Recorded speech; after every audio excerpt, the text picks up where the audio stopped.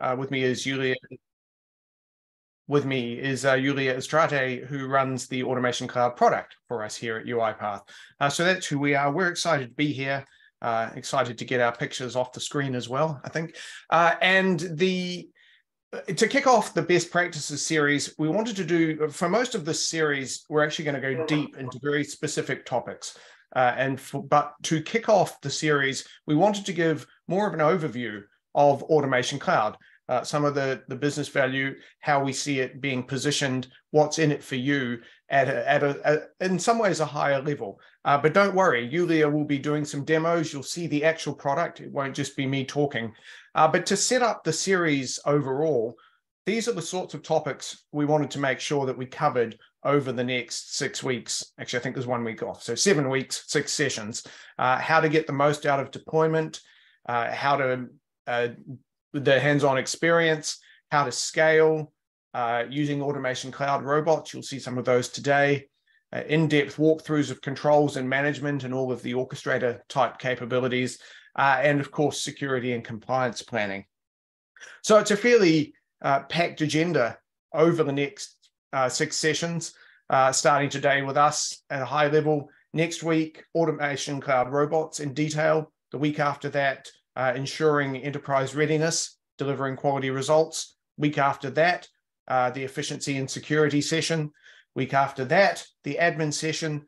And finally, we hope by then you're so compelled, if you're not an Automation Cloud user, that you want to migrate. So we put the migration session at the end with all the tips and tricks of how to move from UiPath on-prem or indeed someone else to Automation Cloud. So just to start, this will be a very, very brief description of what we call the UiPath Business Automation Platform, which is how we position everything we do for you at UiPath. And we want to talk about this. The Business Automation Platform is available a few ways, as you'll see. We're going to go into Automation Cloud itself shortly, but just to set up at a high level, what is the business value of UiPath all up? It really breaks down into these 3 pillars that you see. The ability to discover and optimize automation opportunities, the ability to automate those things, and the ability to operate. So we've grown over the last several years from essentially 3 or 4 products to really being a comprehensive platform that delivers you the capabilities that you see here in each of the pillars. So we offer process mining, task mining, the new one, communications mining, and idea capture and management. All those capabilities sit in our Discover pillar. In the Automate pillar, you see sort of the heart in many ways of what you think of as traditional UiPath. So low-code development of automations. Very important, the combination of UI and API automation. Of course, UiPath was known for the longest time for being a great way to do UI automation. Now with Integration Service, we've added that capability to do API-based automation. And you can combine those 2 things as you need to get the best automation outcomes. So that's a small box, but a super powerful piece of the platform is the UI and API capability working together. Process orchestration, intelligent document processing, of course, is where a lot of our robots' power is applied, and a lot of the great scenarios involve intelligent document processing. And of course, throughout the platform, integrated natural language processing and AI and machine learning, increasingly more and more of that. Hot topic at the moment, of course, but it's, there's long been an AI capability in the platform, and we're rapidly expanding that as well. And then it's all built on the 3rd pillar, Operate. And this is really about making sure that we're not just giving you these random products or random capabilities, but that it's all brought together in a way that the enterprise can really consume it and can consume it safely. So we have capabilities like analytics, important, continuous testing. That's both automation testing and app testing. a lot of interest in UiPath's test suite for doing these things. If you wanted to operate an enterprise environment without testing, you're a braver person than I am. And so here in the operate layer, that strong focus on testing really brings more enterprise rigor to what we do at UiPath. Third capability there, unified management and governance. This is everything you would expect around everything from developer governance with things like automation ops, which lets you control who can create what types of automations, through to management of the entire environment at enterprise scale. And finally, we have flexible deployment options for the platform. So today, of course, we're going to focus exclusively on Automation Cloud. As you'll see, there are a couple of other options. So that was, in some senses, wholly inadequate run through the platform. There's a ton of capability information I'd love to give you, but we don't have time for. I do encourage you to go look at uipath.com and just explore some of these amazing areas where we're adding this capability. But we're going to move on, and we're going to talk about the question of, okay, that slide looks good. How do I actually get this capability?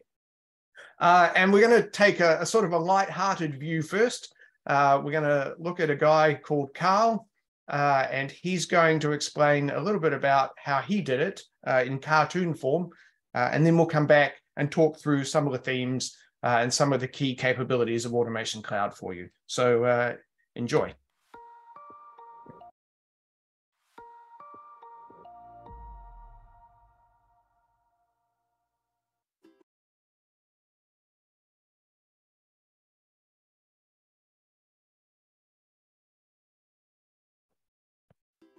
Carl, predictably, had a problem. The big boss kept giving him Employee of the Month for always finding new ways to operate and innovate, and other people were getting just a bit miffed. Whenever anyone asks for some new automation thing, they grumbled, "You just say easy and make it happen right away. Why is everything so easy?" "Oh, that's easy," said Carl. "I chose UiPath Automation Cloud, and it just keeps on being the right answer for every new automation ask." This was, in fact, true. He'd made the big boss and all her counterparts happy by giving them the robots they needed to take care of their tedious tasks. Later, he revolutionized core processes to be more efficient, using UI and API automation together, which even made the big boss's bosses happy. He'd implemented Automation Cloud robots, which were instantly scalable, and made the accounting people happy at month end when workload peaked, and even happier when they saw there were no infrastructure costs. He'd enabled people to start building their own personal automations for free with Automation Express, and he'd even made the IT security people happy. At first, they were so worried about clouds they didn't even come to work when it looked like rain, so he showed them all the attestations, documents and partnerships to put their minds at ease. And he'd help them use robots to improve overall security posture quickly in other areas too. What Carl had essentially done was deliver the most comprehensive, scalable, up-to-date, centrally manageable, cost-effective, lowest time to value way to get the entire UiPath business automation platform, which wasn't just robots. It was everything needed to discover, automate and operate the entire enterprise easily. What he hadn't done was read the room. Even though they were impressed, his colleagues still exclaimed, "Surely there must be something about UiPath Automation Cloud that isn't easy." "Well," said Carl, "it's not always easy being proven right all the time. It can be just as easy for your organization with the complete automation platform delivered as SaaS via UiPath Automation Cloud. Start instantly, scale infinitely."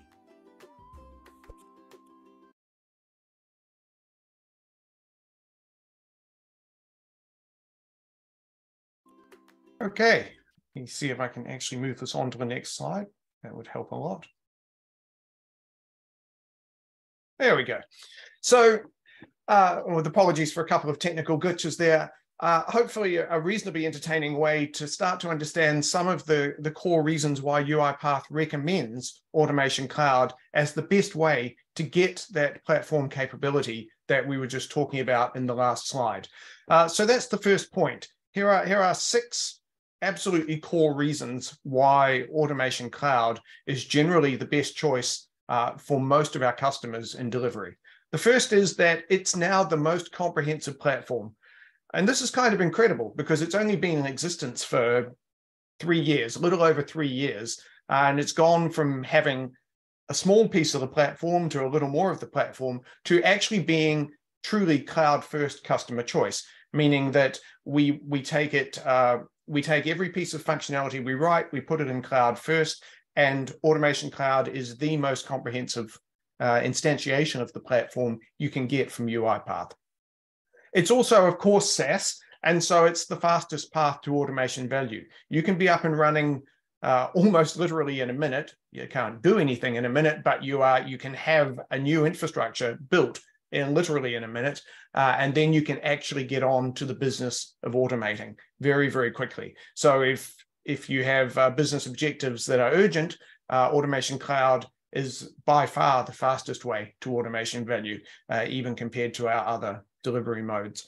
It's the highest ROI option for most customers. The total cost of ownership of the SaaS solution should be relatively lower than running the infrastructure yourself. Flexible enterprise-ready capability. We'll see a bunch of that over the next few weeks, but a ton of ways to integrate with existing credential systems, existing identification systems, all of the enterprise systems that you use, support for those and integration with those in the Automation Cloud platform. It's the most adaptable and scalable delivery in the sense that if you need a new piece of functionality, if you think back to that platform diagram, if you're using some of those capabilities and then a new business opportunity comes up and you need a new capability, easy enough. You can fairly literally add that capability in real time. Your developers can start working with it and you can start using it. So it's not just about being the fastest way to get started. It's also about ongoing, being able to add more capability faster. And of course, it's also the place that we bring new capability first. We update every 2 weeks with new capability in the cloud. So there's a lot there versus installation on-prem. And finally, of course, you get nowhere without trust and security at the core. We've dedicated an entire session to that. I'll run through a few of the key points. So let's drill into each of these. When we think about the most comprehensive platform, already talked about the most complete. It's tenant-based management in 6 regions. You see the regions there. The key point about this is you can put different robots and different management infrastructure in those 6 regions if you want to. So you can localize, or either because you want to manage separate pieces of the organization, or because you want to do geographical alignment. You can do all of that from within one organization and from within one browser, as Iulia will show you shortly. We now have Automation Cloud robots, which are just awesome, and we're going to talk about them in detail shortly. Complete lifecycle management and governance. So everything you can do in Orchestrator, if you're familiar with that program, is part of Automation Cloud, but it essentially means everything from managing who can write automations, the policies that apply to that, who can upload packages, who can deploy processes, right the way through to audit and all of those other capabilities, all built into Automation Cloud, along with capabilities to download and store audit logs and do all manner of things there. So again, we'll be dedicating a whole session to this in detail, but we'll go into that a little more as well. And finally, we have a single role-based portal, which gives you access to all services. And we'll see that in just a moment. And actually, I wanted to do this for those of you who are more familiar with the UiPath world. If you take a sort of a more product view of Automation Cloud versus Automation Suite versus our MSI standalone, this chart is just a nice way of articulating why we say Automation Cloud is the most complete solution. You see that literally all of our capabilities are available. Most of our capabilities are also available in Automation Suite. Typically what we do is we get the capability locked and loaded in the cloud, and then we add it to Automation Suite in an upcoming release. So that's a way that you can self-host. If you get to the end of the series, you love the capability, but for some policy or other reason you can't go cloud, Automation Suite is absolutely the one to look at. And both of those feature this idea of unified admin that you see in the box on the right. So it's not just that they have more of the products, it's also that they contain those things like enterprise identity and user management, external application integration, IT policy and governance, unified administration across all of those products. So there's a bunch of pieces of the UiPath automation platform around admin that you get in cloud and suite. And then, of course, we have our classic products that were very much RPA-centric, typically installed as standalone MSIs. Those are still available. You can still absolutely use them. You can add to them if you have them. But again, there's that idea that we're definitely moving towards Automation Cloud and Automation Suite as being the most comprehensive way to get capability from UiPath. So we hope that you'll consider that over time. And again, we have a session coming up on migration specifically dedicated to that. It's the fastest path. You can get it within minutes. You can focus on automation, not infrastructure. I think one of Iulia's predecessors came up with that line, and I liked it so much that I keep saying it because it's true. You can actually get going and you can get developing right away. The update point is really important. It's always up to date. You get updated capabilities every 2 weeks via a multi-ring process. We have new capability actually around Canary tenant and delayed release, which enable you to actually delay some of those releases for a little bit of time. We can talk about those in future sessions, but fundamentally, it's the last migration on UiPath you should ever need to do. If you're used to upgrading on-prem and it being a project, then Automation Cloud, that migration to Automation Cloud should absolve you of needing to do any updating yourself beyond that, which is pretty cool. And of course, as I said, you can add additional services at any time. And finally, it's the highest ROI option for new customers.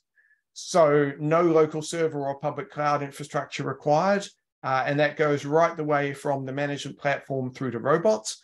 You can prioritize other IT needs without slowing adoption, which is a nice way of saying IT are busy people. If the organization is prioritizing automation and IT is pushed for resources, then this is a way that IT can get automation up and running much faster without necessarily having to stop doing all the other projects that they have on their plate. As I said, no UiPath update projects required. We have flexible licensing for cloud or self-host, which means essentially that you can buy a license and you have the option to deploy in cloud or to self-host it with Automation Suite. And in fact, you could move between those if you wanted to. It's a project, but you can, with that license, you can move between SaaS and on-prem capability.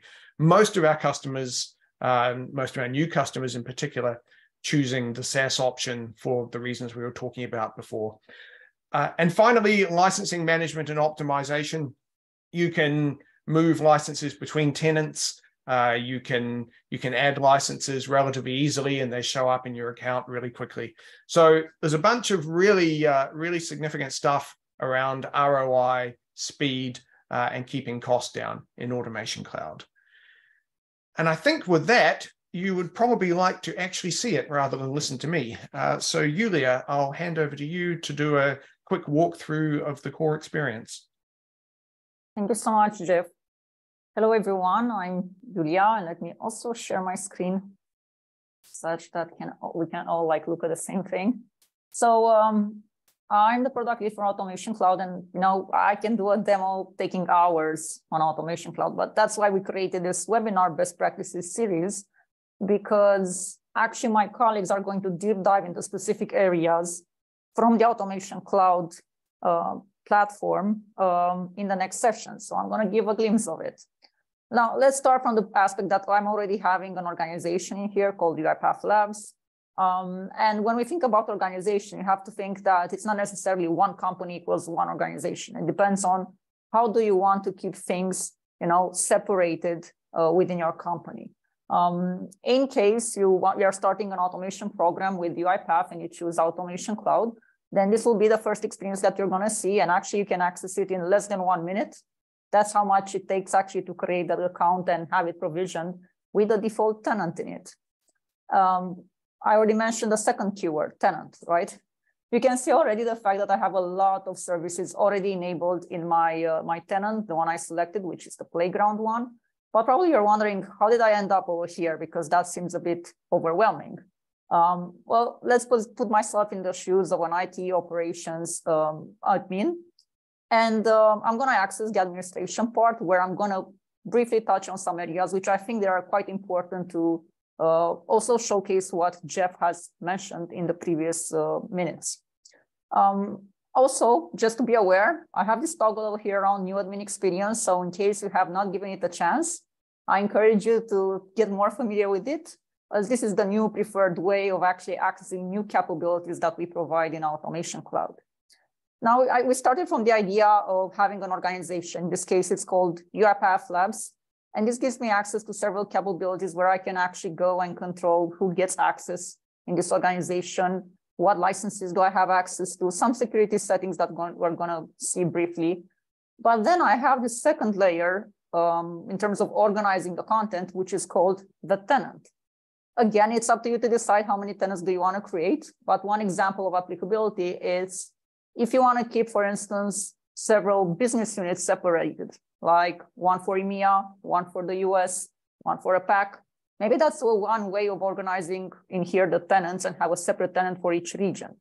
An alternative is that if maybe you have a centralized COE and actually that COE is collaborating with all legal entities, and rather you want to keep things separated by functional area, like human resources, finance, then that's another way of separating the tenants. But let me show you how easy it is actually to create a tenant. So let's just say that I'm creating a tenant called finance. And I can also play a bit with the colors if you want to differentiate it. So let's play a bit like this magenta or pink, whatever that one is. And in here, I see that I have the option of actually picking from the 6 regions that Jeff talked about. We have Europe, United States, Canada, Japan, Australia, and Singapore. With a mention that if you are a customer in the healthcare or in the pharma sector, and you are actually subject to some extended regulatory measures, you might want to consider also our delayed update ring that we offer, which means that you can get an entire organization deployed in that delayed update ring, which is currently hosted in the US. And that means that you are going to get all the updates at least 14 days later than the ones that we are normally providing to all our customers. Also, you have this option of choosing a canary environment, which means that if you want to test early on, that means approximately 7 to 10 days in advance of getting your updates on the normal production tenants, organizations, then you can actually choose this tenant to be a canary environment. And the moment when we release our new updates, like on the community, you also get access on this tenant to those updates to test them in advance. So for this one, I'm going to choose that the data should be hosted on United States. And then we get to the point of actually choosing the services that we want to get started with. Of course, you can get started with a few services and then get access to more services depending on what you have licensed on your organization. For most probably, everyone is going to start with Orchestrator because that's where we are actually scheduling and running our automations. But you might want to consider services like process mining, task mining, if you're interested in discovering, what your users are doing and what the system logs indicate as activities, processes which are being conducted in your company. You might want to consider doing some crowdsourcing of ideas of Automation Hub. You might want to consider services like data service and integration service if you want to build really interesting automations, which also leverage the API layer. And also insights, why not, for tracking, the analytics of your automation program. So let's just say that I'm starting with these services right now, Orchestrate, Automation Hub, and the layer around Action Center. I'll click on Next. And I have a possibility at this point of doing license allocation per tenant, depending on what I haven't used on the other tenants, but I can also do it later without a problem. So for instance, I can leave 0 over here and I'll check later how I can allocate the licenses. I'll click on create and the operation has started. And actually, if I will hit refresh on the page, let's see if my tenant already appeared. Yes, it has appeared. And again, I have this possibility of adding new services, managing the licenses, as well as some specific settings at the level of the tenant. But let's get back a bit to the organization level, because we also talked about the accounts and groups, like how do we do role-based access control for the users that should access this organization. I'm also being informed that actually I'm using Azure AD directory, so this should make my life a bit easier. But in case you are wondering about the options, we have several concepts available over here. You can either invite users one by one, and you will only need their email addresses and decide if you want to put them in a specific group. These are the options which are provided by default in Automation Cloud. But actually, you can also create your own custom groups if you want to, gather users in the same group and do easier license allocation afterwards. The default ones, administrators, mainly requires like someone who should have higher access in the organization. Developers, Automation Express are the ones who are building automations, and automation users are the one consuming, whereas everyone is automatically put in the everyone group. So the idea is bring your users centrally, think about how do you want to organize them in groups, and afterwards, within each service, we are going to decide which of those groups or respective users should have access with specific roles and permissions. And we're going to actually deep dive into this part in one of our future sessions. I'm going to have my colleague Viorela and Raisa talking about this aspect.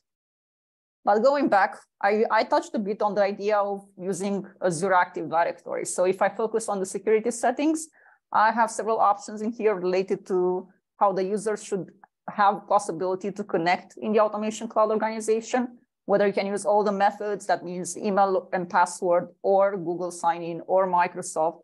And you also have the possibility of either integrating the Azure Active Directory or using the SAML 2.0 integration if you want to bring users and groups easier into Automation Cloud. By doing that, then you keep in sync how users get access in Automation Cloud with how they are also being grouped in your Active Directory. Again, we're going to have a dedicated session only around this, and my colleague Daniel is going to talk about in detail about access management, integrating with Active Directory and SAML, and you can see how you can do a large-scale rollout in one of our next sessions. But talking about security, maybe some of the colleagues from IT security are going to wonder, can you restrict the IPs that can actually access Automation Cloud? So by default, we allow all IPs, but you also have the possibility of doing a configuration and only selected trusted IPs. This is a functionality which is still in preview, but it's coming into GA pretty soon. And then one of the latest capabilities we actually released recently is the possibility of selecting to bring your own managed keys from the Azure Key Vault, rather than using the UiPath managed key for encrypting some of the data which is touching on the platform and the orchestrator services. So if you're worried about encryption at the application level, then you might want to consider using the customer managed key option over here. One last option I wanted to talk about was the proactive licensing. Again, quite high level. When you're starting your collaboration with UiPath and you're entering into this enterprise license, you're going to get access to various entitlements, which will allow you to use more or less services available in Automation Cloud. So in here at the organization level, you're going to see both the user licenses available to be allocated to specific groups or users, as well as licenses which enable you to get access to specific services, for instance, Automation Hub or Process Mining or Test Manager, including having access to AI units for using services like Task Mining, AI Center, and DU, as well as robot units for using the Automation Cloud robots. But that's just the first step, because actually what matters is how are you going to distribute these licenses at the level of each tenant.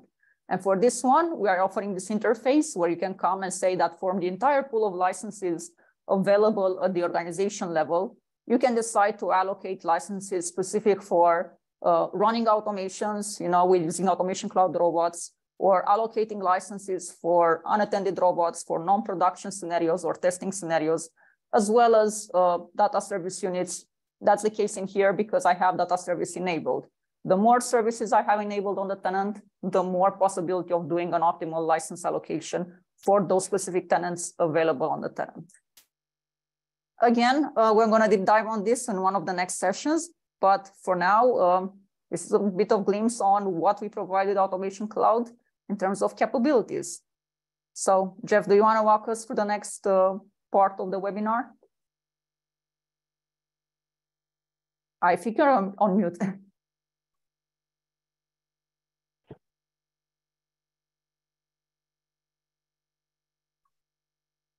Jeff? Sorry, folks, technical problem. Right, I'm back. I'm not having a good technical morning here. All right, so let me share again.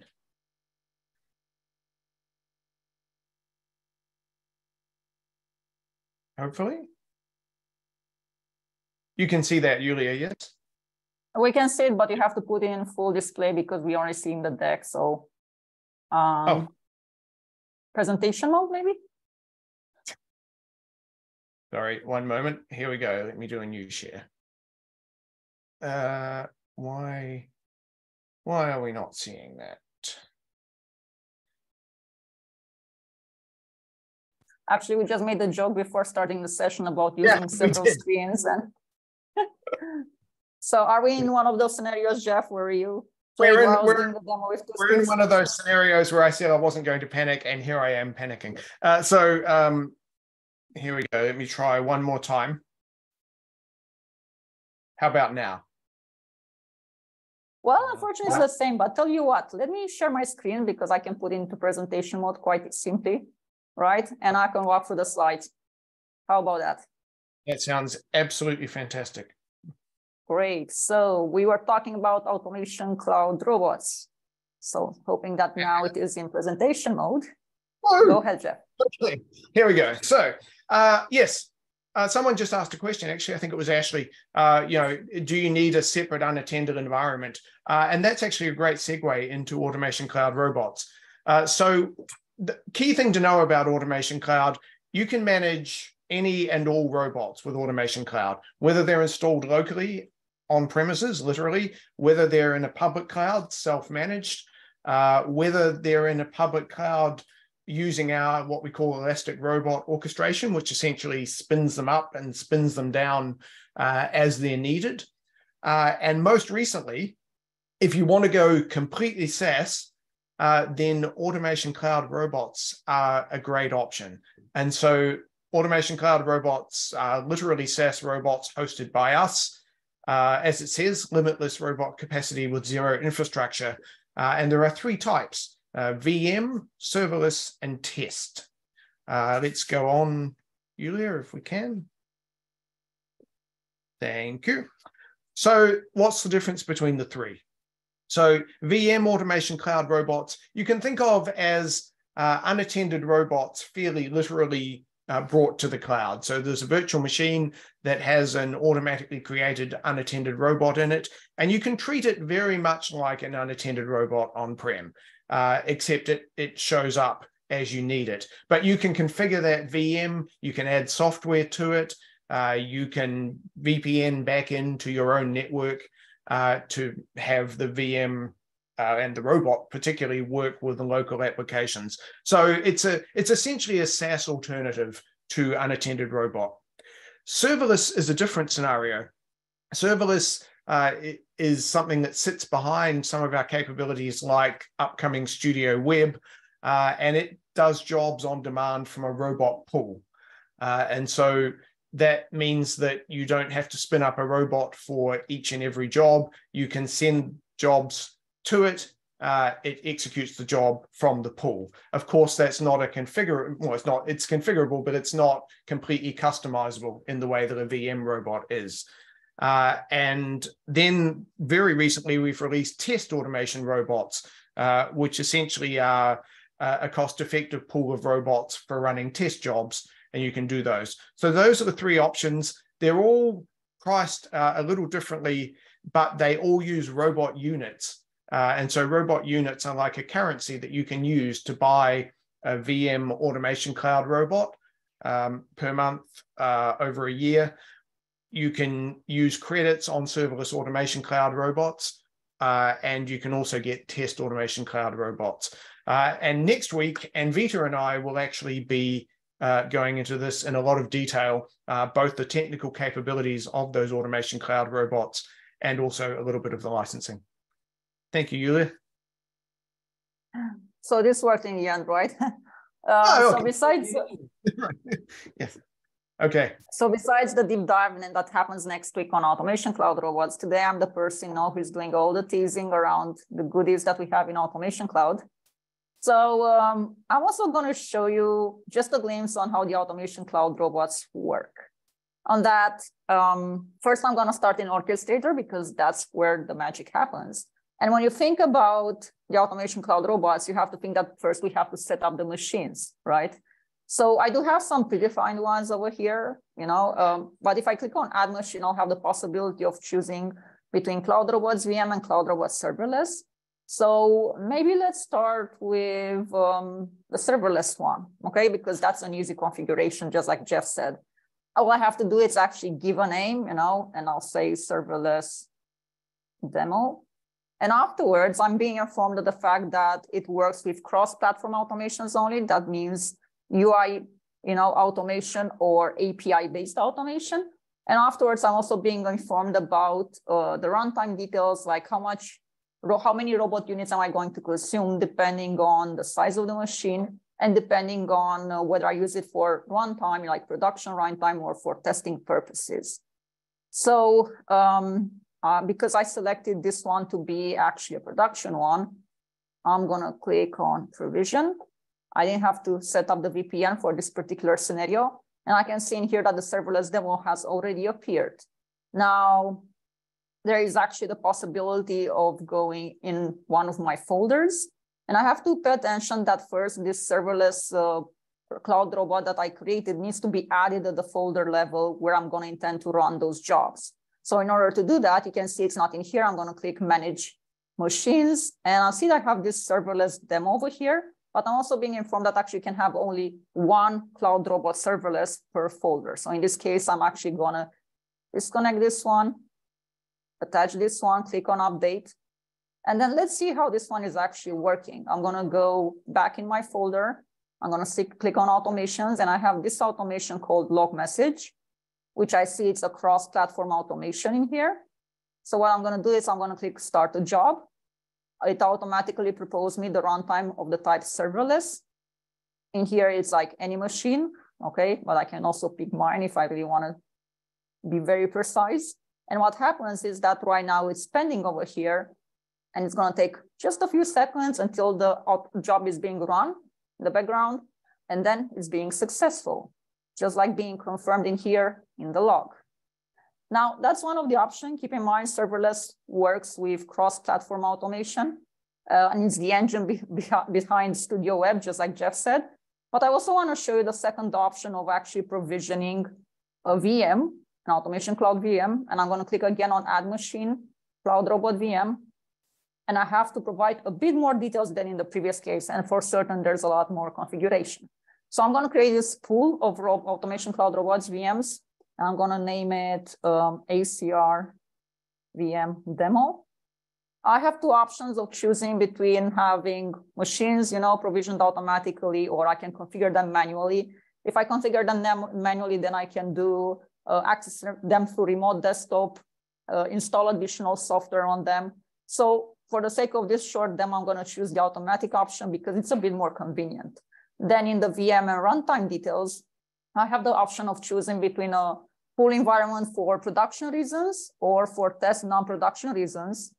If I choose the second option, then also the costs are going to decrease 3 times than in comparison with running the automations on a production VM. Then I have the possibility of choosing the VM size. Depending on the size and the resources that basically are being consumed by the VM, of course, I'm going to have to allocate more or less robot units for having that big machine available for the entire month. I'm going to choose the small one. And then I have the possibility of either using the standard image provided by UiPath, and this one in case is the Windows Server 2019, which comes installed with the robot, the assistant, and a default browser. but you can also bring your own custom image if you want to basically go and have all your applications already installed in there. And I have the possibility of choosing between dynamic or static IP. I have the possibility of choosing a profile for my machine, whether I want it to be balanced, whether I want it to be faster, but that means also consuming more robot units for it, or if I want it to be available all the time, which again increases the cost for the availability. I'm going to select balanced. And in this case, I'm going to have only one execution slot per machine in the case of the VM. And I'm going to click on next. At this point, I don't have any configuration to be done over here. And I'm going to confirm that I'm going to consume that amount of robot units. And right now, my pool is being created.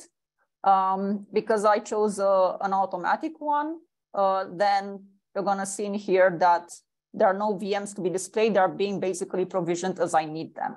So going back to my scenario where I showed previously how I run a job, starting from this cross-platform automation, with ACR VMs, actually we can run not only cross-platform, but basically any kind of automation that you would be running on your self-hosted unattended robot.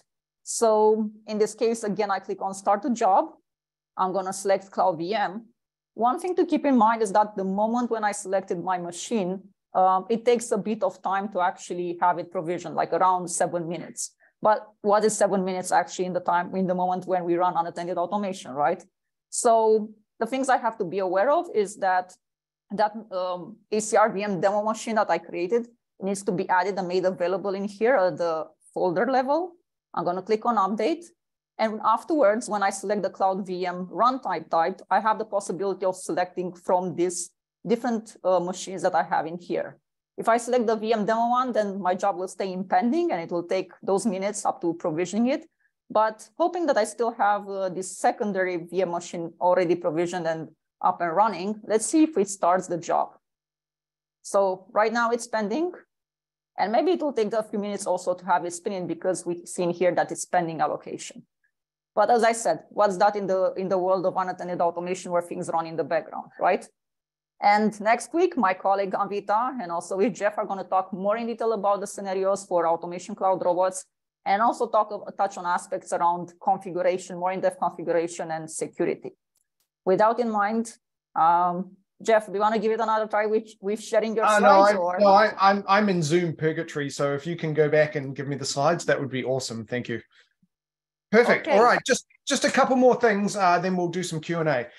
So trust and security, one of the other upcoming sessions, really quick summary, SOC 2, ISO 9001, ISO, you can read them as well as I can. The key point is we have a dedicated team that keeps these attestations up to date, and we continually invest in giving you the peace of mind you want around that, because we know that's a big question for a lot of our customers. Uptime of 99.9%, 24/7 UiPath support. Supported authentication providers, we added SAML a while back, but Azure AD, Google MSA, or email password. So integration with just about any enterprise system there. Per tenant data residency. And we should mention that we've got a partnership with CrowdStrike that if you are running CrowdStrike Falcon, you can actually have it monitor your robots as well as all of your users and sort of treat your robots like users. And that works just great with Automation Cloud as well. Next, please, Iulia. Thank you. Flexible enterprise capabilities. So tenant-based management for all the services, Azure AD integration. What did I want to call anything else out here? I don't think so. I think I've called them all out. There's a detailed session on enterprise readiness and quality results on March the 2nd. So that will be a great one if you're really interested in the deep down mechanics of how to do that. And then the most adaptable and scalable delivery. So you can scale automations at will with Automation Cloud. You can always add tenants, robots, users, or services, again, within minutes. As Iulia said, I think the longest thing that happens is provisioning an Automation Cloud robot, 7 or 8 minutes. Just about everything else is somewhere faster than that, whether it's adding an entire new service or an entire new tenant full of services in a different country. You can manage all your robots from the cloud, as we talked about. You have the option to go to self-hosting with Automation Suite if you want to, and we do have a migration tool that we'll talk about in the last session of the 6 for existing Orchestrator to Automation Cloud. Standards-based architecture, so integration is easy. It's all based around REST APIs, and also you can manage a lot of the platform with APIs for service management and integration options. Thank you. Oh, and 2 sessions there. I think I've done enough advertising for sessions. It's like a trailer for what we hope is a really, really good movie. So finally, we can, there's a few links there that will be in the PDF that will be sent out after the session, cloud overview, cloud course, and getting all the technical info from docs. Next week, as Iulia said, Anvita and I will be here, mostly Anvita, in fact, covering Automation Cloud robots in a lot of detail, but a great demo. Thank you, Iulia, to sort of whet the appetite for that. And that's going to be on Friday next week, Friday the 24th. And with that, right, I think we'll go to Q&A before we eat up all the time. Let's see the questions in the chat, because I saw that actually Greg, one of our colleagues from Automation Cloud, already replied. So Greg's thank been you doing so a much, fantastic Greg. job. Yeah. So I see that we have around 8 minutes. So maybe we can start with the first question, which was around how much does it take to switch from on-premises to Automation Cloud? Indeed, like Greg said, we will have a dedicated session on March 23rd. So we strongly encourage you to join back then. But in big lines, it depends a lot on what are you using in on-premises, how many automations are you running in on-premises, how complex are those automations and the VM machines on which you are running basically the automations. Why is that? Because there's one thing into moving from, I don't know, a deployment on-prem, which has around 10, 15 processes, but maybe very intensive ones, versus having 2,000 processes that you run. We do offer a tool for migration, which is covering migrating content like part of the entities that you have in Orchestrator. So certainly that streamlines the process. But I think the most important part around migrating from on-premises to Automation Cloud is having a good strategy on how do you want to do it. And of course, how do you want to take advantage of Automation Cloud afterwards? A combination of using that migration tool, as well as a bit of support from your account team, maybe some professional services if needed, is actually going to streamline that process. So as I said, we encourage you to join that session on 23rd and see about, some of the benefits and also some of the limitations that we have around migrating from on-premises to Automation Cloud. Maybe one additional aspect that I wanted to touch upon on this, we also saw customers that once they migrated to Automation Cloud, it was not only about migrating their server products, like Orchestrator and maybe the Document Understanding AI Center insights, but also considering moving their infrastructure into having the UiPath cloud infrastructure managing that. So that means literally using the Automation Cloud robots, either virtual machines or serverless, depending on what type of automations you have. So I encourage you to also explore these options if you are really into a strategy of moving to cloud and ultimately quitting on using and maintaining your own infrastructure. Let's see additional messages in here that we had. I'm browsing through the volume problems that we had on the video. Yeah, so we have questions about Jeff's competence, but that's all. Yeah, okay. How does the unattended environment work in the cloud? Yeah, go ahead, Jeff.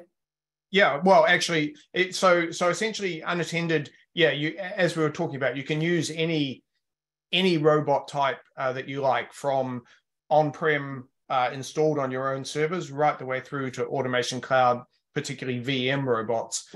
So you really have the option of doing your robot workloads in the cloud or doing them on-prem, doing them in third-party cloud.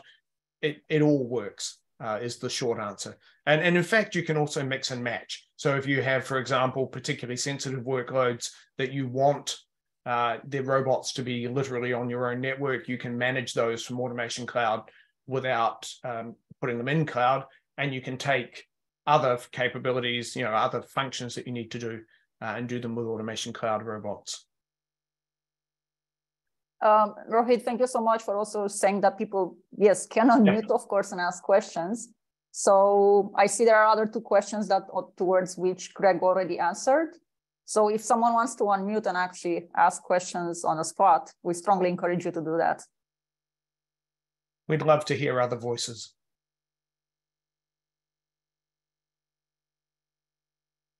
If you are shy, you can still choose to write questions on chat. That's fine. Yep, that's true as well. So I see there was this feedback around the export option around like in Excel or PDF to know which licenses are assigned to whom under each tenant, and Greg is right, there's no export function at this point, but actually we're going to work on improving the experience around, not only having visibility on what licenses are being allocated to whom, but also the entire license allocation. Because as our platform has increased in terms of services, capabilities, also, we have to provide means to have better visibility on what are you consuming, what licenses were allocated as well. It depends some also on the level of granularity that you want to deep dive. Why am I saying that? Orchestrator, I believe it's one of the most complex products in our platform. So over there, we are going to cover in this improvements. We're going to bring in the UX, UI for the licensing part in the portal. We're going to improve this part of saying what was allocated to whom. But if you want to deep dive and see more specifics, then some areas are going to be kept at the level of the service.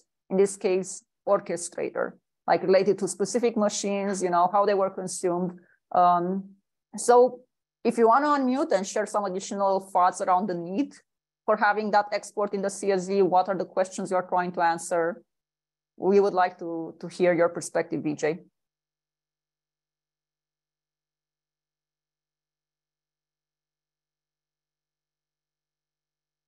I don't know whether Vijay is still in the call.